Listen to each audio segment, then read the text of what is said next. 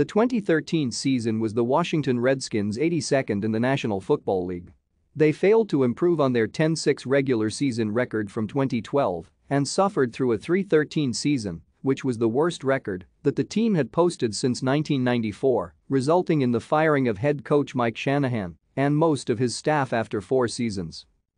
The 2013 Redskins were notable for having one of the worst special teams units in league history, and this played a major role in several of their losses. Football Outsiders listed the 2013 Redskins as having the second worst special teams unit they had ever tracked. Notes: the Redskins finished a preseason going undefeated for the first time since the 1985 preseason. With the much-anticipated return of quarterback Robert Griffin III, Washington began its 2013 campaign on Monday Night Football against the Chip Kelly-coached Philadelphia Eagles, seeking a third straight win against Philadelphia.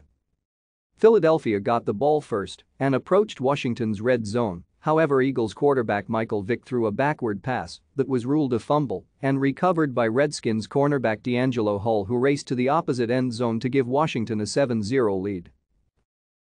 Thank you for watching. Like and subscribe if you would like to view more of our videos. Have a nice day.